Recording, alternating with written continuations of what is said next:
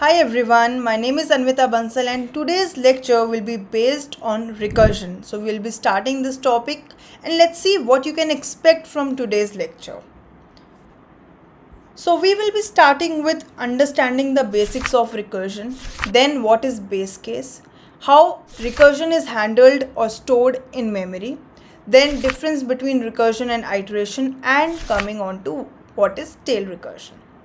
So let's start. What is recursion? So recursion basically it's a process, it's a technique in which a function makes call to itself only repeatedly. Function calls itself only. Now what do you mean by this? When a function calls itself, that process is known as recursion. Okay, that is recursion. And the function which is being called repeatedly is known as recursive function. Okay, now what is the use case of function calling itself? How does it matter to us? First thing what it does is it reduces the length of code. First of all, it reduces the length of code. And also what it does is it focuses on solving smaller subproblems, and after getting answers from smaller subproblems it creates answer for the bigger ones, and that is how it returns the final answer. Okay, so these are some things which I have verbally now told you. Let's understand how it actually happens. So if I talk about, let's say you want to, you want to add numbers. Let's add first n natural numbers, that is 1 plus 2 plus 3 plus 4 plus 5. Let's say I am giving you n as 5 and you want to add 5 natural numbers. What can you do? You are doing what you are doing at every step, you are adding the next number, right? So how recursion can make this problem solve in smaller number of lines? Let's see. Let's say we have written a function sum, okay, and we are passing an integer n. Fine. Then what do we want is, let's say that we want the sum of all the numbers starting from 1 to n. That is what we want. How recursion can help this? Let's do one thing. First thing is function calls itself. So let's call the function. I am calling the function sum itself, and what I am doing is I am giving n minus 1, and I want to return that answer, whatever I am getting from n minus 1, that should be added to the current integer, that is the number n, and that's what I want to return. Right now you will not understand, it will seem very vague to you all, but I will explain what are we doing here. So I want to show you that till here you are actually calling the function for previous numbers and adding the current number to it, and you are saying return that. First thing, that okay, you are making call to that sum function, but how will you stop it? In order to understand this, first let's understand it pictorially, that what is happening and what is going to happen. This is incomplete, this is not complete. Only thing I have done in this function is that I am repeatedly calling sum for n minus 1 numbers. Okay, so what ideally we want to happen is that we are in a function, we are passing, let's say function, we are passing initially 5. What 5 will do, recursion expects that it will call its own function for number 4, and that will be added to the current number. We will see how. Then it will further call function 3. The same problem is being called again for different integers every time, which we are handling via this parameter. Parameter is the integer. That means for that time we are calculating what is the sum we are going to return for 4. Okay, and at every step I am actually adding my current number as well. So whatever answer will be returned by this function, that will be added to my current integer. So for what number did I make this call of function for? I made this call for 5, and that should actually be added to the answer that I will get from function 4. Okay, 5 plus. Now this function call has been made when your number n is 4. It makes a call to the function itself only. Here I am referring sum as func. Okay, so don't get confused. What we are doing is at every step we are making a call to a parameter which is 1 less than the current parameter. Okay, when I am at 4, I am saying that I will add 4 to whatever answer I will get from func 3. Okay, 3 will have its own answer. Same is what 3 will do. It will make a call to func 2.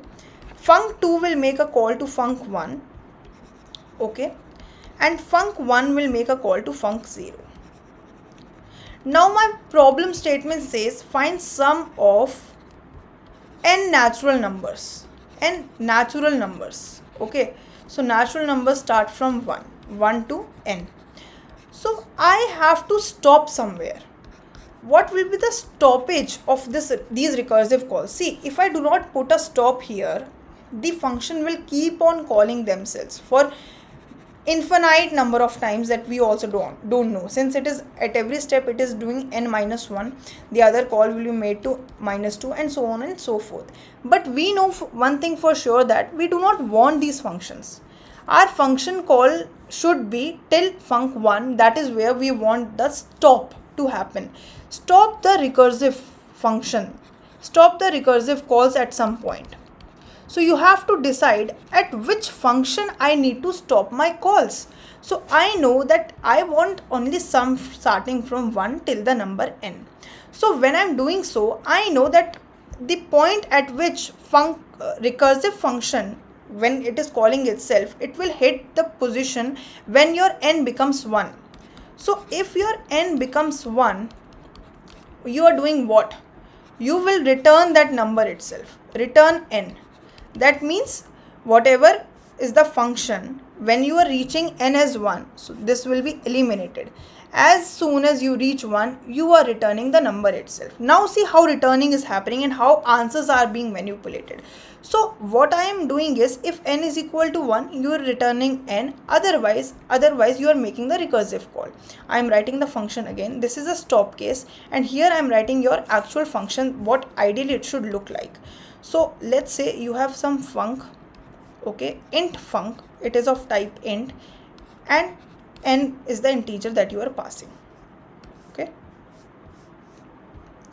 let me write it properly. I am writing the pseudocode. Integer n.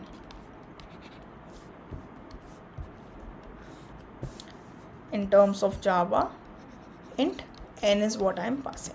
Fine, that's my function. So my function says it puts a stop. If your n is 1 at any point in time, you return that number itself. That is, you return 1, or you can say you return n, right? So in other case, what you are doing, you are simply calling the function repeatedly for n minus 1, and basically you are returning, in other cases, return what? You return that current value plus whatever answer will be returned by the recursive call made by this function for n minus 1. Now this is your pseudocode. Have some faith that this is going to return us the answer as 1 plus 2 plus whatever is the sum of 5 integers. Let's say if I am passing n as 5, so your answer should come as, that should be 15, right? That is what you want to return. Sum of first 5 natural numbers is what? You can calculate by n into n plus 1 by 2. That is, for your understanding, I am saying that this is what it should return. So that is 5 into 6 divided by 2. So 15 should be the answer. Now let's see how this snippet of code is going to solve our problem. So I made some calls here, right? So when your function is 1, let's see what it is returning and understand it. When your function is 1, basically when your n is 1, n is equal to 1, you will return 1. So this 1 will be returned to the function that made call of func 1. So func 1 was called by func 2. So it will return it some answer as 1. 1 will be returned to func2, and func2 will do what? See, whenever you hit the base case, now let's understand that this is the base case. This is what you need to understand. Base case in layman terms can be understood as the stop point or the stop condition where you want to terminate the recursive calls. Otherwise recursion will keep on going and it going for infinite, and it will reach at some point in time it will give you stack overflow. Now what is stack overflow? At that part I will come when I will be discussing memory management.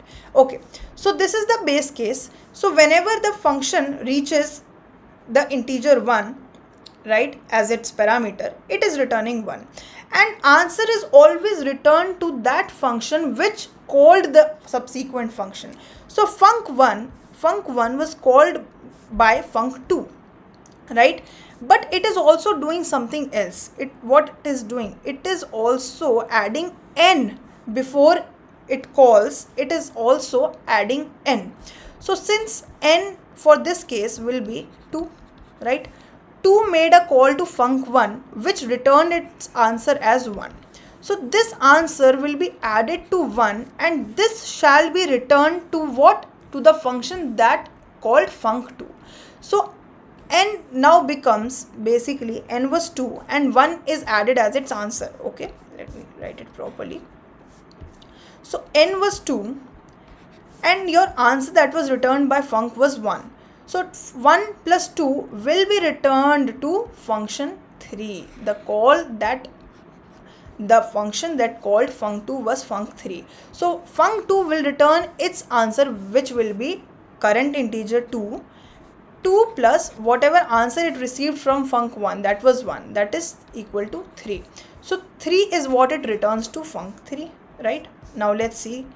So func3 now has an answer from its call, that is 3. So what it will do? It will, since n is 3 which is not 1, that is why you are going to execute this line of code.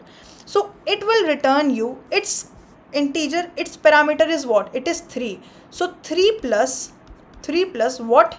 The answer it got from func n minus 1. So n is 3.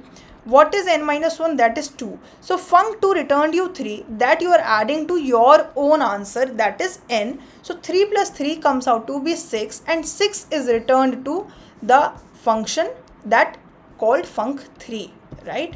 So let's understand it. So this 6 is returned to 4, that will be your answer 6. Let me write it properly. Okay, so this 6 is returned to func4, that is the function that called it. Now for func4, see, we come at func4, n is 4, execute the lines of code. We come at first line, n is equal to 1. Our n is not equal to 1 because n is 4. So you go to the next line of code. Next line of code says you return that current value, that is n is equal to 4 at this stage, and whatever answer your func4 minus 1, func3 returned you. So func3 returned you 6, and you add your own answer, that is n in this case is 4. So you add 4 to 6, that is 10, and that is what you return to func5. That is the function that called func4, right? Now when you are at 5, again you come at the first line of code. Is n 1? No, it is not. So you will not execute this first case. You will come at another case, that is return that current value. N in this case is what? 5, and 5 will add to the answer that is returned by func4. So what is returned by func4?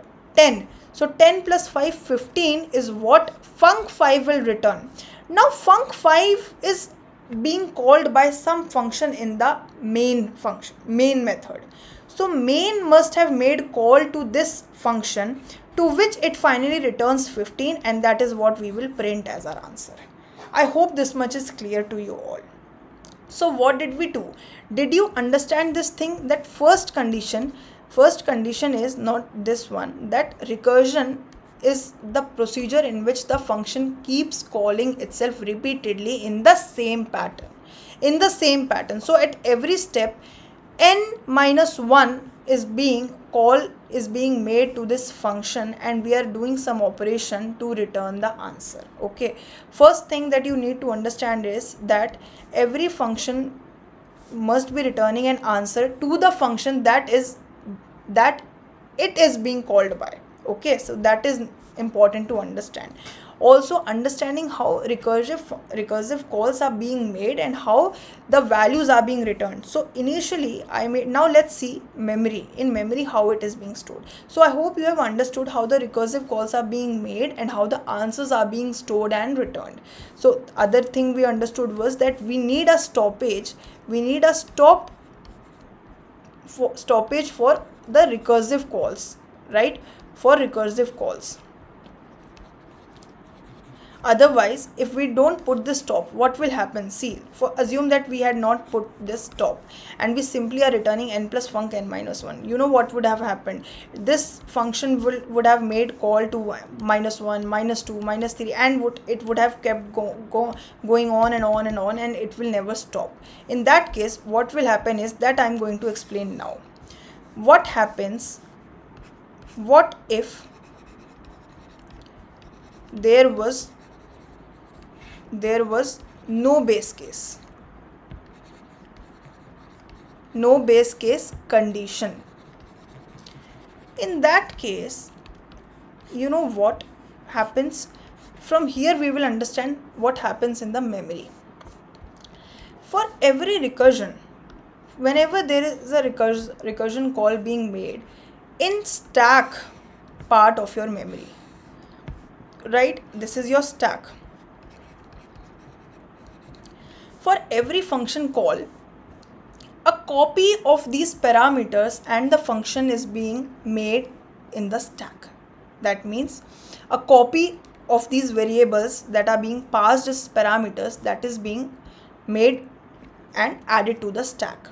And as and when we keep calling these functions, it is being added to the stack. The functions are being added to the stack, and when they hit the base case condition, they return some value and they get removed from the stack. So let's understand what must be happening.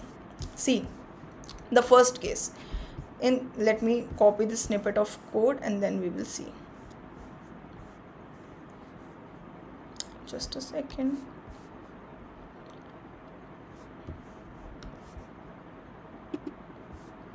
We are returning n plus func n minus 1. Okay, and what I wanted to explain was, let's have a look how in memory this is being done.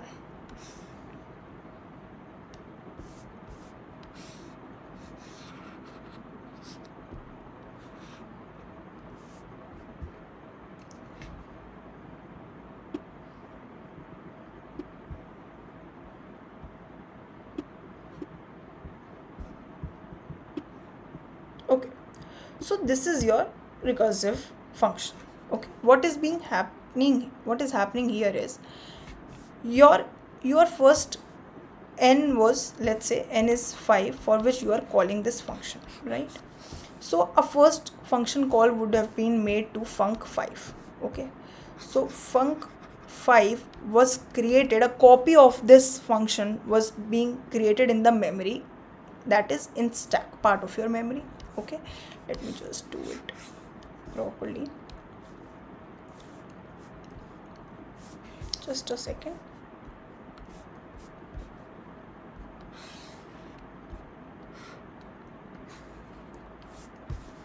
This is your stack. Okay, and I'm going to show you how in memory recursion takes its place. Okay, so initially func 5 was being called and it makes a copy of itself, and in the stack, let's say, which will have what all data it will have. It will have for what value this function is being called, and it will have that data. A copy of itself will be stored in the stack. Okay, function 5 goes and executes the first case, n is equal to 1. Let's make it smaller. Let me do it for 3. Okay, so that we can understand it a little quickly. Let me do it for 3 calls.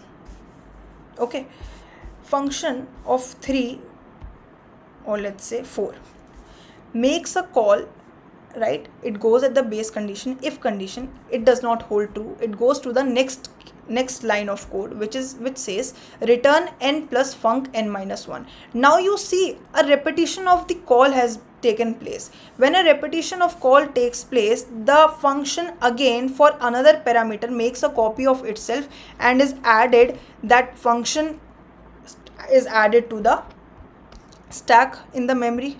Okay, in the memory another function call is being made, and it takes place right in the last in first out form of the stack that it follows, right? Okay, now func3 will go ahead and check n is 1, this condition doesn't hold true. It goes and another call is being made. So finally I'm just writing what all calls are being made here. Func1.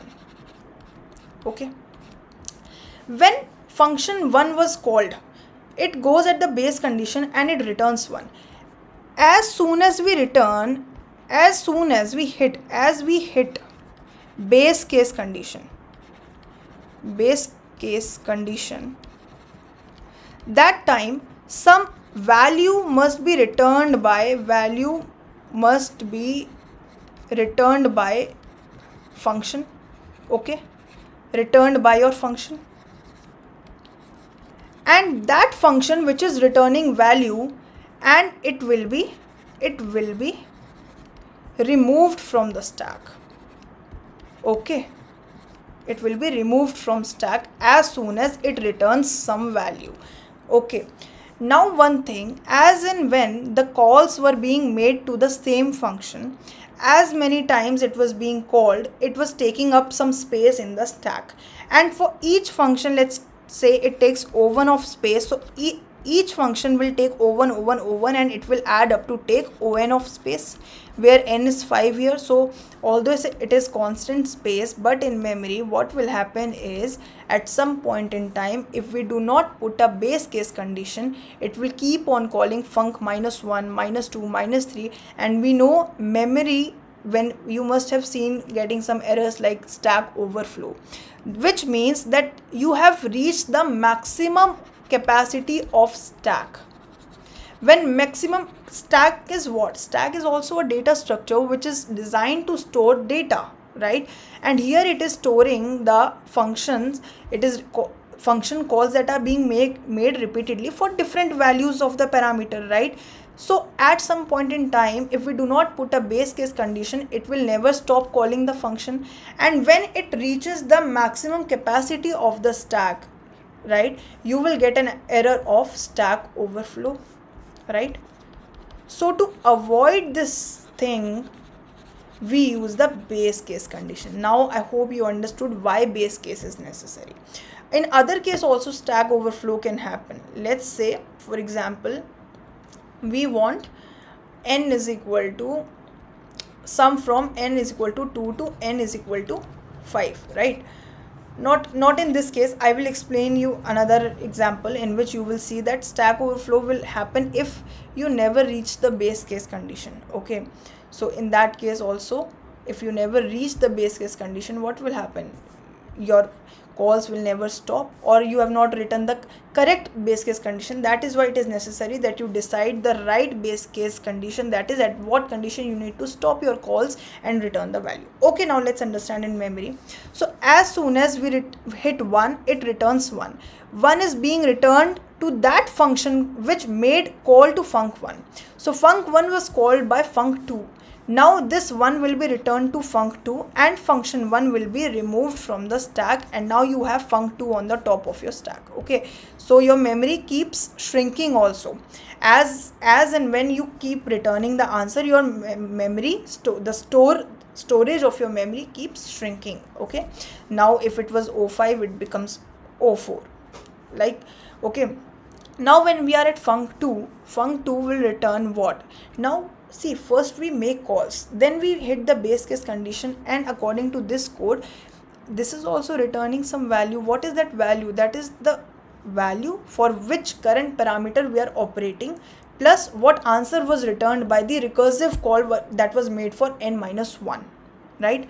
So here current value is 2. It will add to the answer it got from its recursive call, that was 1. So basically it will return 2 plus 1, 3 to the function it was called by. Okay, so function 2 will be removed from the memory now. Now this function 3 will evaluate and return, because it is also bound to return some value. And what is that value it is bound to return?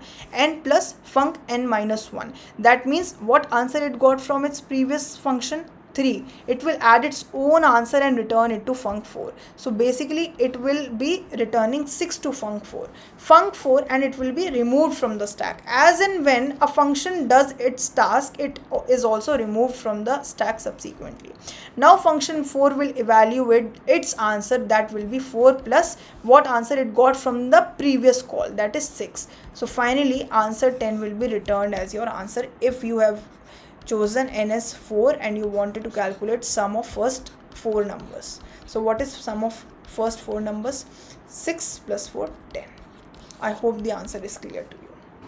Okay, so now we have understood base case condition, what is recursion, how recursion calls are being made, and it is important to analyze how recursion calls are being managed in the memory. So it takes place in the stack part of your memory. As and when the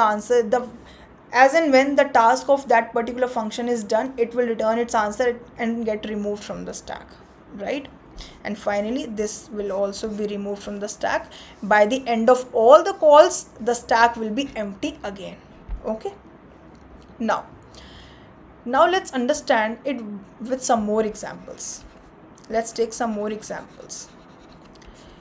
First one, let's take factorial of a number so that you can understand recursion much better. Factorial of a number.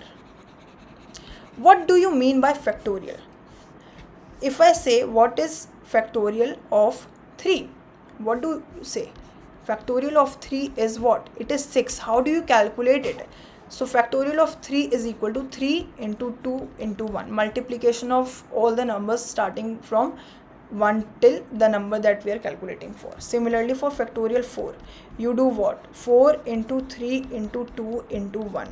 There is also one more way of writing it. You can also write it as this way: 4 into factorial of 3, right? Because let's say I have already calculated what is factorial of 3. You simply have to multiply 4 and you will get that answer. So what is factorial of 3? 6. 6 into 4, 4 into 6. That is what we are going to return for factorial 4. Factorial 5 will be what? 5 into 4 into 3 into 2 into 1. That can also be written as 5 into factorial 4. And why we know that we are doing factorial 4? Because we have already calculated its answer and we know it is 24. So I am simply doing 5 into 24, right? So that is what I am doing. Now tell me one thing. Do you see a recurrence relation here? In terms of recurrence relation, what kind of a function can I make for it? Can I say one thing? Factorial of any number. Some relation if I were to write for recursive function, how can I write it? It can be written as that number itself and multiplied by factorial of n minus 1. If I know what is the answer for n minus 1 factorial, I will multiply my own value and I will get the answer. That is what factorial n will give me. Let's verify this relation. So I have written this relation here, recursive relation here. Isn't this why is this recursive relation? First thing, the function is repeatedly calling itself in the same pattern for different parameters. Okay, now let's analyze it. If I have n as 2, n is equals to 2. So factorial of 2 will do what? It will multiply its own value to factorial 1. So factorial 1, in order to calculate factorial 1, what will I do? Factorial 1 will be equal to its own value into factorial of previous value, that is 0, right? And for calculating 0, I will go further and current value and so on into factorial of minus 1. But you all know that if I multiplied 0, everything will be 0. So I want a base case condition such that I never reach at this position. I want to handle it right here only. Not in fact here I do not want to calculate factorial 0. I want to know what is factorial 1. In my base case, can I write if n is 1, if n is equal to 1, just return 1 for that, because factorial of 1 is nothing but 1 itself. What is 1 factorial? 1.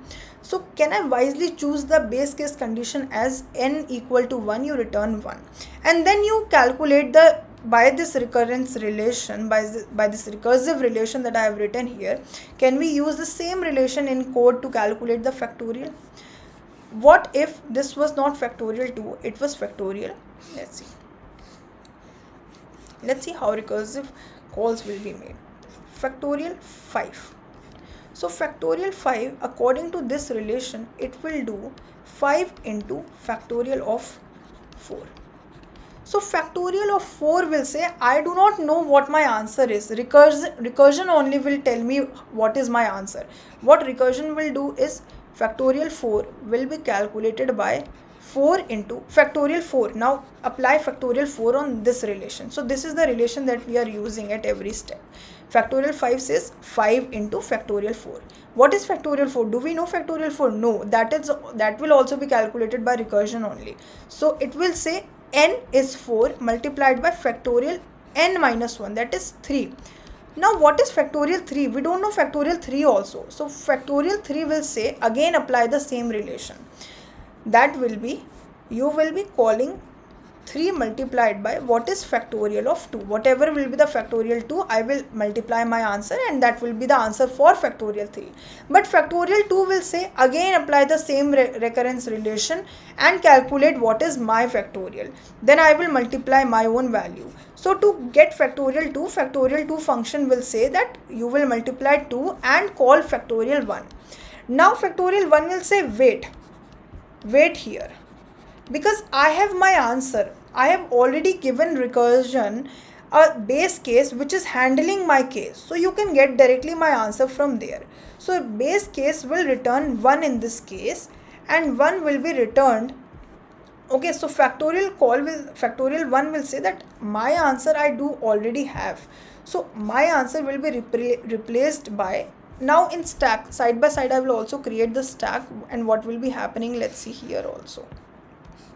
So at every point in time when I started with factorial 5, a function call was made to fact5, right? Fact5, which called factorial 4, right? So all the calls, recursive calls that are being made, that you are adding to your stack. For factorial 4 you called factorial 3. For factorial 3 you called factorial 2. So all of them will start taking up some space in your stack part of memory. Then it will call factorial 1. Till now all of the function calls that are being made take some space in memory. Okay. Now factorial 1 will hit the base case condition and it will return some answer. Now the point is, its answer will be returned to what? Let me just check if my screen is absolutely visible. Okay, it is. So factorial 1 will return its answer to the function that it was called by, and it will not just return 1 will be returned to factorial 1, and since this is the value that was being called by factorial 2, so factorial 2 will have its answer, which is 2 now, and this 2 will be returned to that function that it called it. But before that you are doing some operation, that is you are multiplying some value. So basically 3 2s are 6 will be returned to this. Now factorial 3 has its answer, which all of this returned. Now factorial 3 is being multiplied by 4, that is 6 4s are 24, and it will return this answer to that function which factorial 3 was called by. You getting this? So 24 will be returned to factorial 4. Factorial 4 is then multiplying 5 with its answer. So 5 into 24 is what will be returned to factorial 5, that is 120. And that's how you get your answer. So let's see here also. Factorial 1. Now let me complete the pseudo code as well. If n is 1, you return 1. Otherwise, you return, very simple. What was the relation? That is what we are writing here. N multiplied by that function factorial of n minus 1, and that is your entire code. Okay, let me write the function name as factorial.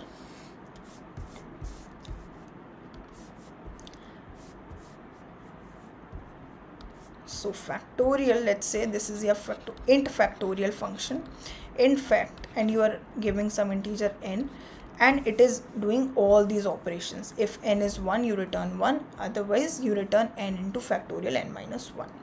That is what it is doing. Now let's see how the calls were being made.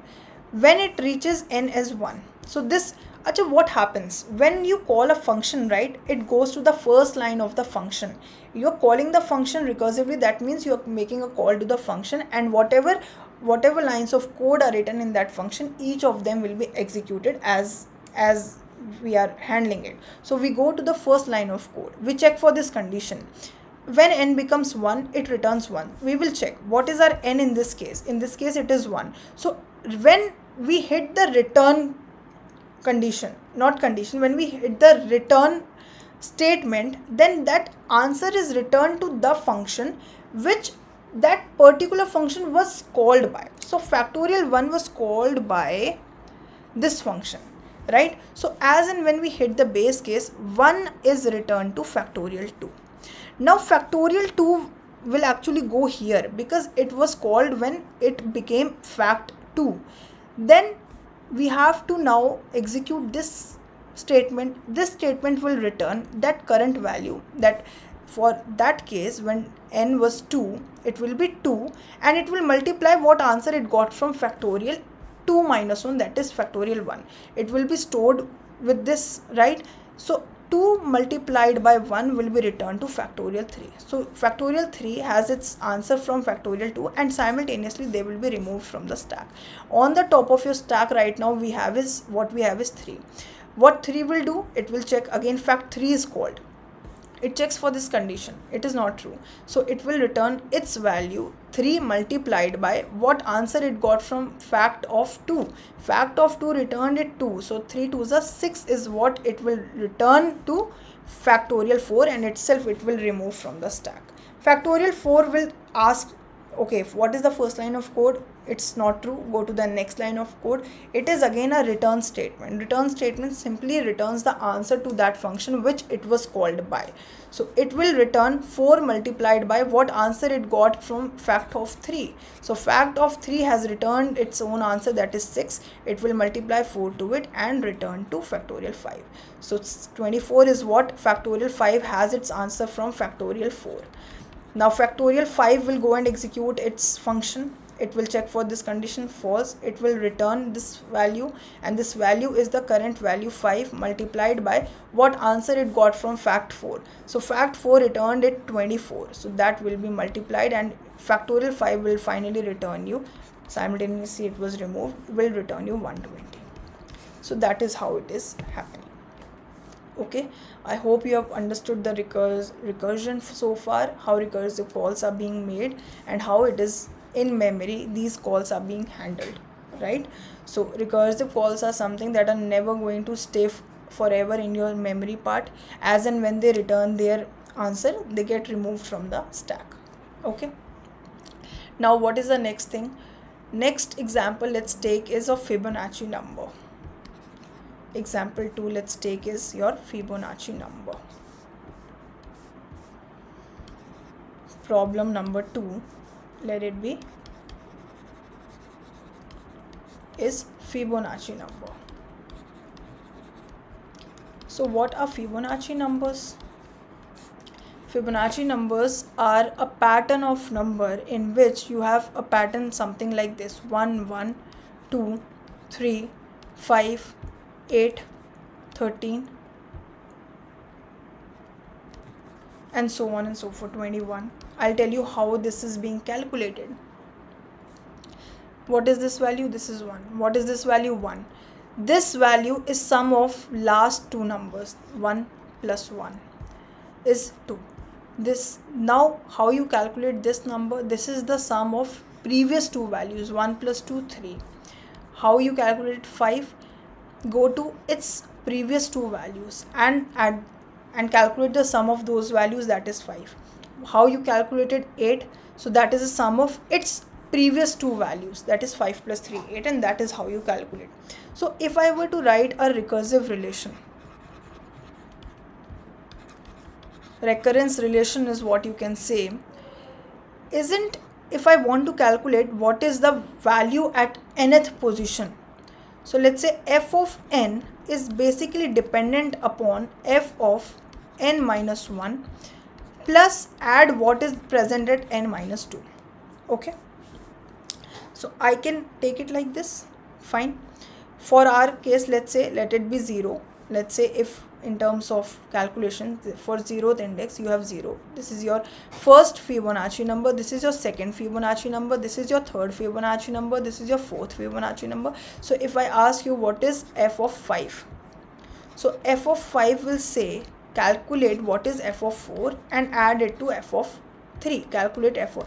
Now f of 4 will make its own call. F of 4 will say I am equal to f of 3 plus f of 2. F of 3 will say I am equal, for me you need to calculate what is f of 2 and what is f of 1 and add the values. Then f of 2 will say, just a second,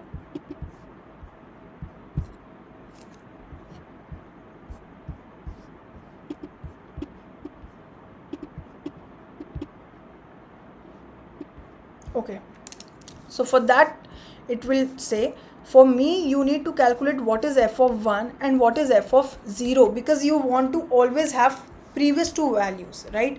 And then add it to my answer and you will have me. This is a typical recursive tree. Very importantly, till now so far whatever we discussed, this can be taken as a tree also, recursive tree. This is what, how the calls are being made, right? So here if I were to draw a recursive tree, what it will look like, let us have a look. Okay, so this tree would look like, I will write the series again here, 3 plus 2 5 plus 3 8 plus 3 8 plus 5 13 or 21 and so on. That is your f of Fibonacci number, right? If I ask you what is the Fibonacci of 4, ideally it should be, this is your first Fibonacci, this is your second, this is your third Fibonacci, this is your fourth Fibonacci. So Fib of 4 is 3. How will you get 3? It will say, now I am going to draw a recursive tree. This is your recursive tree, okay, which tells you how calls are being made. Now the repetition of function is being done. How it is done, let's see. Fibonacci of 4 will say, to get my answer, tell me what are the last two values that you are getting through this function. So you calculate what is Fib of 3 and what is Fib of 2. Then you can know what is my answer. We are doing this on the basis of this recurrence relation that we wrote.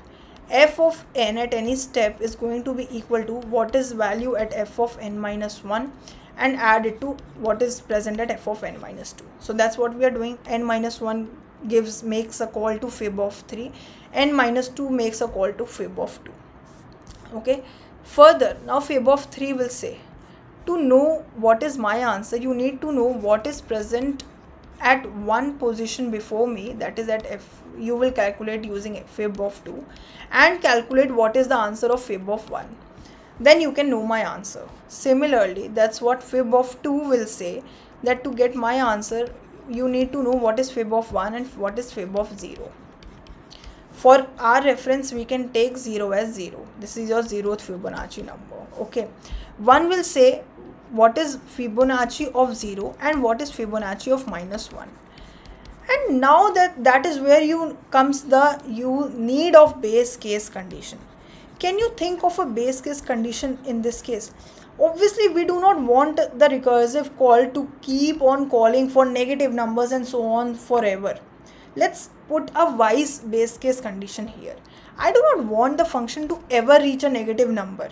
Let's make a stop whenever we are at 0. If your n is 0, let me write this function. Let's say now I'm writing the pseudocode as well. Fibonacci int Fibonacci. Why I'm always putting some data type before this function? Because that explains what is the type of your return. The return type is integer. So let's say the name of function is fib and we are passing n. Okay, so what I'm doing is, if your n, this is the first case that I can think of, if your n is 0, you simply go ahead and return 0. Okay, fine. So whenever I commit 0, I return 0. But fib of 1, according to this function, it will make a call to -1 also. We cannot avoid it. So am I going to make some base case for negative numbers also? Or rather, I can do one thing. Let's keep a stop at 1 also. See, at every step your function is calling two other functions. So let's make a stop for two cases. One, when your function reaches 0, and when your function reaches 1. And for the rest of the cases, I will handle through the normal recursive calls. So when n is 0, for 0 you should return 0. When n is 1, you should return 1. For other cases, let's say fib of 2, if you wanted to calculate, fib of 2 will make call to fib of 1 and fib of 0. If my base case will already handle fib of 1 and fib of 0, if n is equal to 1, return 1. Okay, I am already handling it in my base case. So if I already have my answer, it will be 1, it will be 0. So fib of 2 will be what? It will be 1. Its answer will be 1. And ideally, what should be fib of 2? Fib of 2 should be 1. Now fib of 3, if I wanted to calculate, it will ask what is fib of 2 and what is fib of 1. So fib of 1 will get its answer from base case. It will return 1. It will return 1. And fib of 2 has already calculated its answer using the recurrence relation. Fib of 1, let's now see. So these are my two base case conditions, and then finally, apart from the base case conditions, the general case I am handling as return fib of n minus 1 plus fib of n minus 2. That is the answer that will be for fib of n. So let's have a look here. When I was at fib of 1, function call was made for n equal to 1. It checks, is n 0? No, n is not 0. It checks, is n equal to 1? Yes, it is 1. So 1 will be returned to the function that it called. So 1 will be returned from here. When I was at fib of 0 will come at its function call and ask, is n 0? Yes. My base case is handling, so it will return 0. Now what will fib 2 will do? Fib 2 will check its function, execute the lines. First two cases will not hold true. It will directly go and return what answer it got from fib of 1 and what answer it got from fib of 0. That will be added and it will return that answer to the function that it was called by. So 2 plus 0 will be 2. That is what it will return to fib of 3. Okay,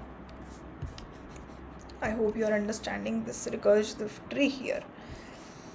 So now fib of 3 will check and go to its function and make the calls. These two will fail and then it will go and return what answer it got from fib of 2 and fib of 1. Okay, so fib of 2 returned itself answer as 2, and fib of 1, since 1 was the base case, it has returned 1 to 3. It has already returned 1 to 3. So 2 plus 1 is 3 is what will be returned to that function that fib of 3 was called by. So for fib of 4, it has got its one answer from left hand, that is 3. It also needs to know what is the answer for fib of 2. So that fib of 2 will further go and calculate what is fib of 1 and what is fib of 0, right? That is n minus 1, that is n minus 2. So when fib of 1 is called, it will go and execute the function. It sees that 1 is already handled in the base case. It will return its answer. So 1 has returned you as 1 to that function that fib of 1 was called by. Okay, so further calls need not to be made. Now I come at fib of 0. So in stack what is happening is, let me substitute. So fib of 0 returns you 0 and 1 plus 0 is what fib of 2 will return, because it has gotten 2 answers and it will return the sum of those answers to that function which it was called by. It will return 1. So left answer is 3, that is fib n minus 1 for 4 is 3, and fib n minus 2 for 4 is 1. So 3 plus 1 is 4, that is what fib of 4 will return. 3 plus 1, there is some mistake I think, let me check.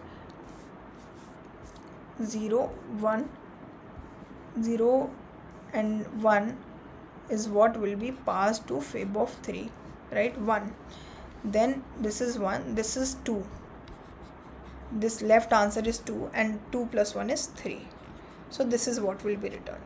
Now in your stack, what must be happening? Inside your stack, the function calls were made like this. See everyone. So fib of 2, let me do one thing. Let me just minimize the size of your tree.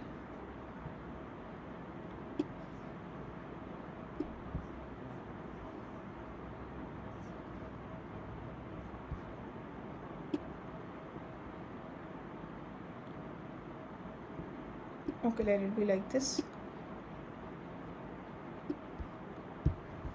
Leave it. Let me draw a stack here. And what do you observe is that in stack, how the operations, these recursive calls were being made. You call for fib of 4, okay?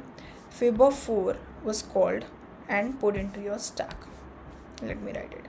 Fib 4. Okay, then fib 4 goes and calls fib of 3 and fib of 2. Fib of 3 has made already call to fib of 2 and fib of 1, right? And actually there are repetitions of call at every step. Whenever you are a fib of 3, fib of 2, fib of 1, when you are at fib of 1 basically, or 1 will go ahead and call fib of 0. So they are repetitive recursive calls. When you are at fib of 0, your recursion will return you 0, and 0 will be returned to all those functions that fib of 0 was called by. So if you check your, it is not, see, every time it is not easy or it's not very obvious to visualize what must be happening in stack, but wherever it is possible, I showed you. Even now you can check for this case. But why here we introduced this tree? Because it's easier to visualize it this way. Now do you see in your stack, actually as many times you are calling these functions, they are being created as many times the repetitive calls are being made. And this is the reason that when you solve such problems using recursion, time limit exceeded comes, because there is a better optimized way that your compiler might expect. And if we can solve, we do optimize recursive functions, and in most of the cases we optimize and make a DP call, or we optimize it by using DP, but that's something that we will discuss later on. But let's see what is happening here. Wherever, how many times we are calling any one function. Fib of 3 you see is called once. Fib of 2 you see it is called here also, it is called here also. Fib of 1 is called here also, here also, here also. 0 is being called here. So you see how many unnecessary repetitive calls are being made. Once we have got answer, it should be like that answer is stored forever for that particular function, but no, that will not happen. Fib of 2 will calculate fib of 1 and fib of 0 again. Fib of 1, fib of 2 here also will calculate them again. No matter we have already calculated here, but it will also make its own calculation. So this is how they are taking up space in the memory repeatedly, right? So that is why in lot of times this becomes inefficient method, because of the stack space and the number of unnecessary repetition that it takes up, and increases the time complexity, right? So this is just one case that I have taken. So basically Fibonacci number, if you go ahead and solve this in any portal, maybe Geeks for Geeks, if you use, you just try to submit using this method, you will get time limit exceeded, right? So anyways, till now, so far, the idea was to introduce you to the concept of recursion, how the calls are being made, how memory is being used up for recursive calls. Now let's take one more example and understand the difference between iterative and recursive calls. Iterative versus recursive. So see, the main difference is that first, iteration, where you use a for loop, let's say for I equal to 1, I is less than n, I plus plus. Okay, you are calculating, let's say int answer is equal to 1, and you start your iteration from 2, and you do answer is equal to answer multiplied by I. That is what you are doing for factorial, and finally you return answer. So your answer must be stored with some factorial of n. If let's say n is equal to 5, it will give you what is factorial 5. And in recursion we saw that we are putting a base case condition. If n is less than or equal to 1, right, you return 1, or don't even go for that. If n equal to 1, you return 1, right? And then for other cases you return n into factorial of n minus 1, right? So that's what we are doing for this factorial in recursion. So what is the difference between these two? The difference, first things you need to understand is that for iteration you just need to check if this condition holds true or not. You just check for condition, and corresponding to that condition, if it holds true, and the condition is what, I should be less than n. As soon as it exceeds n, it will come out of the loop, your iteration will stop, and you will finally return the answer. That is the only stoppage for iteration, and the stoppage for recursion is the base case condition that you are yourself introducing, base condition. Now the iteration, the issue with iteration is that it takes, in recursion it is just a one line of code. Here obviously it is also one line of code, but in further cases what will happen, if there are lot more things to handle, recursion one line, see this one line is doing so many things. It is actually calculating factorial of all the subsequent numbers, let's say starting from 5 till 1, and it is actually hidden what it is doing, that we have understood using the stack in memory how this is happening.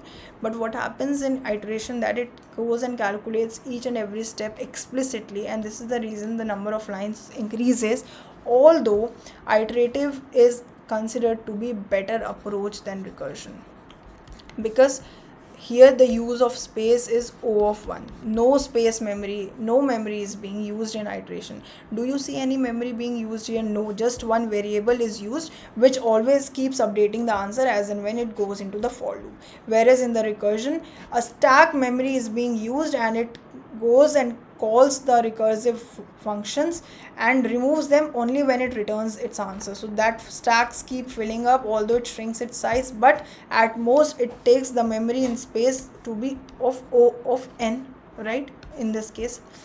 So these are some cases in which we see that recursive is very obviously not very efficient, but there are certain ways in which iterative will not help us. That is why we go by recursion method. Now let's take some real life examples, or examples in which you must have studied or will study in further. Sorting algorithms, there are few sorting algorithms that make use of recursion. One is merge sort, another one is quick sort, which makes use of recursion. Then there is one searching algorithm which makes use of recursion, that is binary search, right? So these are certain algorithms, sorting algorithms and searching algorithms, which make use of recursion. If you remember them, or if you've studied them, you can recall how recursion calls are being made for these functions to get the answer. In other cases, there is this BFS. In traversals of tree traversals, we make use of recursion. In tree traversals, we make use in. So these are some very obvious examples in which recursion calls are being made. Now coming on to the very last topic, tail recursion is nothing but very easy for you to understand.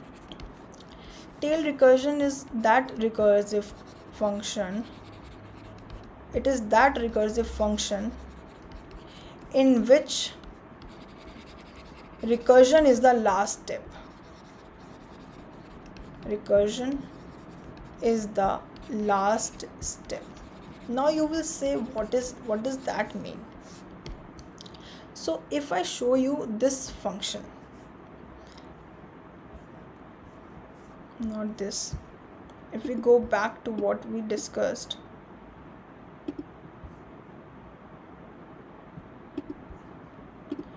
in this you had seen that this function, what was it? It was returning you the sum. Okay, then we wrote factorial. What was it doing? It was returning you the factorial of number. What is the last line of this function? It is this. But do you see one thing? It is not actually the tail recursion. It is non-tail recursion. Now what do you understand? What do you mean by this? Let's see. Had the recursive call been like this, let's say you have some print function.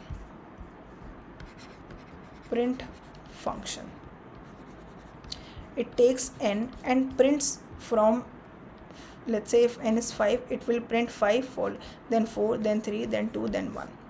So what it does is, it checks for a base case. If n is equal to 1, you return. That means you don't do anything, just simply return. Then you print system.out.print that number. Okay, and then you make a call to the function again, that is func n-1. You make a call again. Okay, now what has happened in this function? Now this is an example. This is an example of tailed recursion. This is your tail recursion. This example is tail recursion. Why? If you check this function, the last statement of this function is just the recursive call itself. It is not doing anything after that recursion. And how do we decide it? See, what must be happening here is, when n was in your memory, you will understand it by memory, or let's draw a memory only. So func of 5 was called. It checks for base case condition, and then what it does in console, it has printed this 5. Okay, then since 5 was printed and you don't have to do anything, it's a void type of function, you have simply printed 5. What do? Your func now will be called as func4. Do you see one thing? Is function returning anything? It's not returning anything. You at every step, as and when you are printing, you come to the next function call. You actually don't need to put that function, because see, in subsequent steps, don't wait for this function to return anything, because it is not going to return you anything. Do you think func5 was returning anything? No, it just had this task. As and when we are proceeding to the lesser number, it is printing that number and going to the next recursive call. So when it goes to func4, I go to func4, it checks for base case, it doesn't hold true, it goes and prints 4 to your console, and then it goes and make a call to func3. We don't have to wait for function to stay in the stack and then call other functions and then they are returning. It's not happening here. Your functions are not returning anything to the previous function. Do you see that dependency here? No. This is the reason this is tailed function. And the previous functions that we discussed above were not tailed function, because every function was dependent on some subsequent recursive call which was returning its answer, then it was removing from the stack. But in this case, as and when you enter that function, now func3 is called. As and when you enter, you just execute the steps of the function. Now 3 will be printed because I have written this step here, and right after that step I am making another call, and before I make another call I will also remove it from the call. So at any point in time, maximum space that I am using is O1.